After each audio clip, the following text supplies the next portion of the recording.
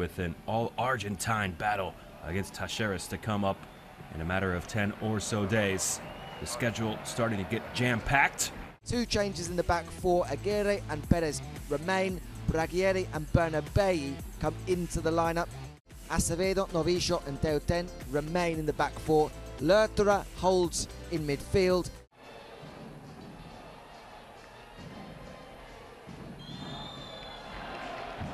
Away we go from La Fortaleza. Match day 4 rolls on in the Liga Profesional de Fútbol. When they beat Central Córdoba, so plenty at stake, plenty to play for both teams. And Avila has put Colón into an attack-minded position. It's the wrong side of the netting from Juan Alvarez, but a free-flowing move into the attack for the visitors. Wonderful position for a free kick for Sabale, as Andrew Teuten stands over on his left, and it will be Teuten just over the bar. Pops it over to the far side to continue this move for the home team. It's a clever first touch, and it might create something here for Lanús. Sands asking for it. It's a heavy touch in the area. It will be a corner. He's been filling in for the absences in attack, helps to create this corner. It's lofted in. Braguieri saved initially and held well by Cachorro Burian. Immense pressure on the Colón goalkeeper. Maxi Gonzalez's attempts to get in on the rebound, but it's a wonderful save there because it comes through a huge crowd of players. And Burian won't have had the best side to give that, but he gets down very well. And it's just there, he's not happy with Gonzalez trying to get the ball from between his legs, but I don't know if you can really... But Aguirre does well to win the throw. Clattering challenge there. And might we see the first yellow? Indeed, the referee, Leandro Rey-Hilfer, goes to the pocket. How high and how positive Aguirre and Bernabei are as the fullbacks. They really go and join the attack. And here's a wonderful looking move. It was Sand flicking it on. It's a good save at the near post from Burian. And again, he's got questions for the referee. Belmonte on the follow-up. Chance to pile numbers forward for Lanús. It's faked short, curled in towards the penalty spot. Powerful header straight at Burian. Open up some gaps, and they've done so brilliantly. Sand holds up play, finds Veraldo. It's Bernabei forward, takes a deflection, and eventually harmlessly into Burian. Well, it was shaping up nicely, the shot. Now it's in towards the back post. Deflection. It's kept in play by Avila. He goes for goal.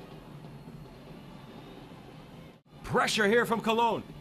Yeah, again, it's poor defensively from Bernabei as he goes to clear it, gives the ball away in a dangerous position.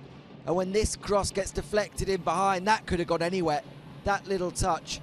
Fortunately for Lanús, it spins away from goal.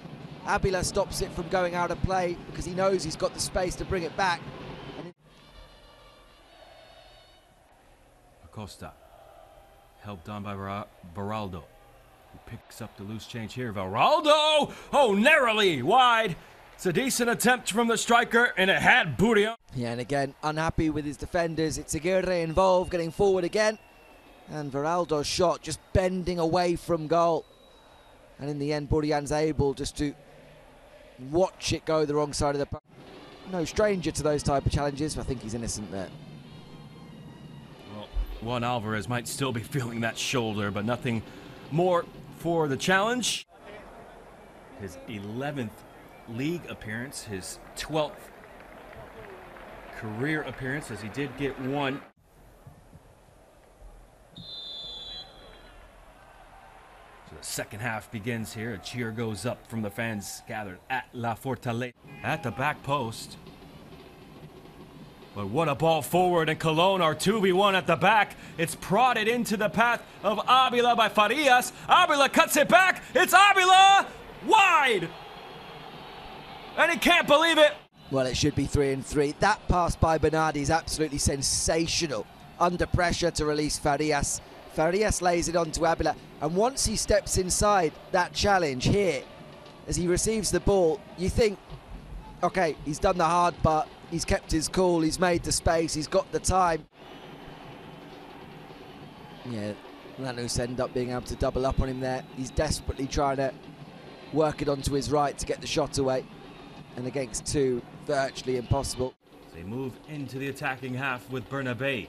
Swivels and drops a glorious pass into the path of Sand on the far side. Sand, it's Belmonte in space. Belmonte! Straight at Bourian.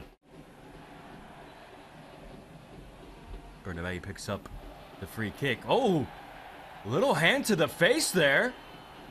And it's popping off on the far side of the pitch. It's a red card for Alexandro Bernabé. He's sent off for his reaction here. In a sort of somewhat mocking way, he grabs him by the head, gives him a bit of a shove, and then he gets involved.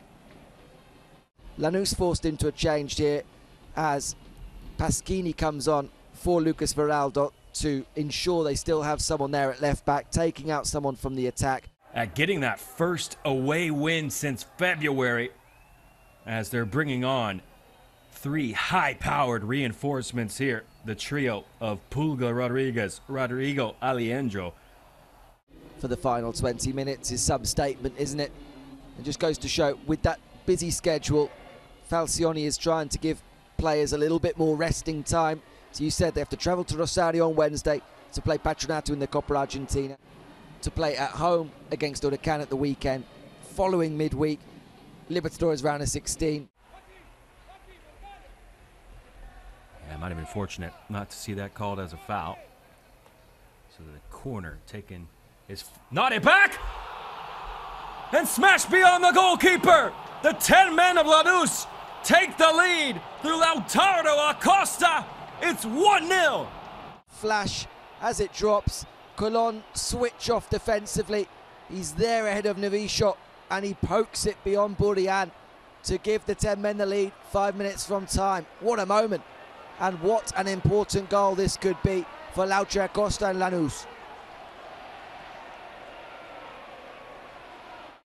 On in his place, a defender, Brian Aguilar, the 19-year-old, another one of the academy products, and just coming on now to try and... So Colón now, up a man, down a goal. Popped into the area, Avila rattles the woodwork. Well, for the second time, Avila could have had a hat-trick on another afternoon. Monetti's nowhere near, he's going the other direction. Makes, or tries to make, the very long way around the pitch.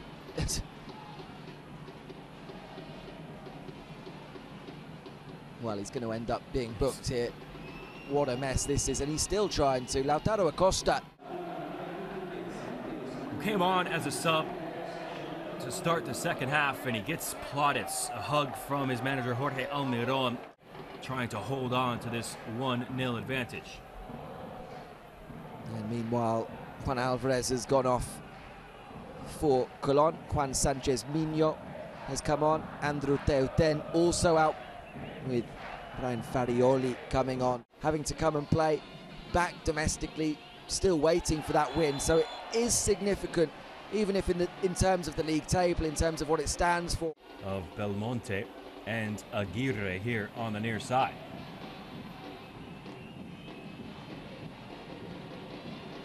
Time-wasting clinic being put on. Belmonte actually finds Aguirre, who comes forward, and Acosta looking for a brace, smashes it wide. But it won't matter in the end. The full-time whistle rings out to celebratory cheers from fans of El Granate. They had a man sent off.